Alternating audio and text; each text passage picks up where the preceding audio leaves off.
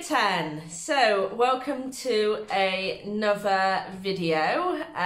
This one is going to be on Nazi economic policy. So hopefully by now you have learnt about how the Nazis have got into power. It's really important that you learn about that because it's such a popular topic to come up in exams. Now, the Nazi economic policy is the next unit we're going on to. It is tricky in the sense that it's all about how the Nazis managed to get people back into work and then looking at whether or not people's standard of living increased. Now, standard of living is a measure of how happy people are, but also how much money they have. So how much money they have to feed their families, and also any money that they have left over for things to do in their free time, leisure activities. And we'll be looking at the Strength Through Joy programme, which the Nazis introduced to help bring about happier lives for their workers.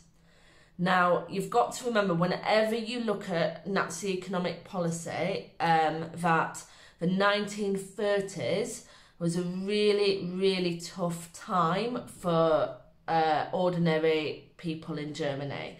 There was high levels of unemployment, up to 6 million people unemployed in Germany, and the worst affected were young people.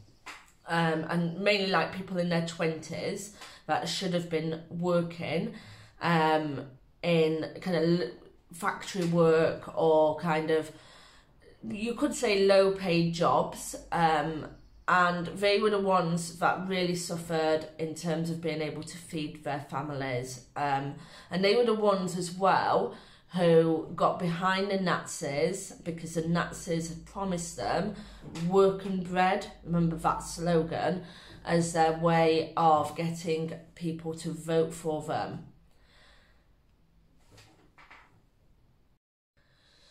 So, the first thing I would suggest you do to learn about the Nazi economic policies is look at the Knowledge Organiser, which is slide 21 of the Germany unit, which can be found on the school website. And that gives lots and lots of detail about the benefits of Nazi economic policy for ordinary workers. The main thing that Hitler and the Nazis managed to do was create jobs for people. And the main way the Nazis did that was through a huge building programme. So they built loads of things like roads, hospitals, railways, schools, all sorts of things that would help the country's infrastructure. In other words, its buildings and the way that it holds together as a society. But also by building those things, the Nazis are creating jobs because you need builders, you need architects, etc. in order to make those things. The other way that the Nazis increased employment was through the armed forces. Now, if you remember, the Treaty of Versailles had restricted membership of the armed forces to 100,000 men. Now, the Nazis got rid of that and allowed for more people, especially young people, to join the armed forces. In fact, closer to World War II, they introduced what's known as conscription, which is where every young man had to join the army. And they created programs for young people to join the army if they could not find any other job. So that was giving them employment, but it was also giving them a sense of patriotism, love for their country, and a sense of pride as well, because within the armed forces they'd be given a uniform, they'd be given somewhere to live, They were given a very basic wage. Mostly they were given food and shelter, and they were given a new purpose in life, which is so important for these young people who had nothing under the Weimar Republic during the Great Depression. They had no purpose.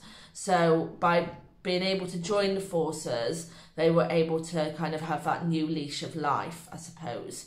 Now, it didn't suit everybody, obviously, but, you know, in terms of positives of a Nazi economic policy, you know, joining the armed forces was a way forward for many young people.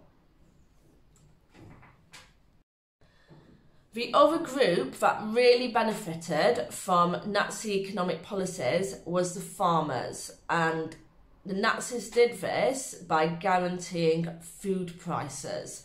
This meant that if a farmer produced a certain number of crops, they would be guaranteed a certain price for those crops. So that meant that the farmers would not have to suffer hardship. And this is important because many people in Germany, about 60% of people, still lived in rural areas and so still relied on farming. And the Nazis really put a huge amount of value on farming and the traditional countryside way of life, because they knew that conservatives, if they were given the right price for their crops, would therefore support the Nazi Party and their policies. The downside of this was that food prices were rising for workers in the cities. This meant that bread prices remained high for normal working families in the cities. So this benefited the farmers who were selling the grain to make the bread. However, it didn't always benefit the factory workers. Having said that, the factory workers did have some benefits. For a start, there was many new factories that opened under Nazi Germany, many of them making armaments. Now, armaments are weapons, effectively, because Hitler knew that he's going to need to go to war at some point with the rest of Europe. He kind of had that in the back of his mind from 1933 onwards, and certainly from 1936 he ramped up the armaments programme, and this meant jobs for people in factories. Now, to keep the working force happy, to keep them working hard, he introduced something called the Strength Through Joy scheme. What this was a way of ensuring that people were using their free time when they're not at work productively, doing leisure activities. And the Strength Through Joy scheme offered up cheap holidays so people could go and visit the countryside in Germany and appreciate their country, and leisure activities. Okay, now your knowledge organiser goes into lots of detail about those activities, so it's worth reading. The other initiative that the Nazis introduced was cheap cars, because they understood that by a family having a car, it meant that they would improve their quality of life, because they could leave their area, go to the countryside and pursue leisure activities. So they introduced an initiative whereby the workers would pay a certain amount out of their weekly wages, and in return they would get a Volkswagen Beetle. Okay, and that was known as the people's car. So next time you see a Volkswagen Beetle pass by, you may look at it differently, because it was a creation of the Nazi Party. Now, there was some downsides to this, and that is that when production of all non-armaments was introduced, in other words, when the Nazis stopped producing anything that wasn't for the war effort, at that point, people who had paid into the scheme for a Volkswagen did not get their money back and they did not get their car. So some workers lost out, even though in good faith they'd paid towards that car. And instead that money was sent to the war effort, to creating armaments, weapons for the war instead.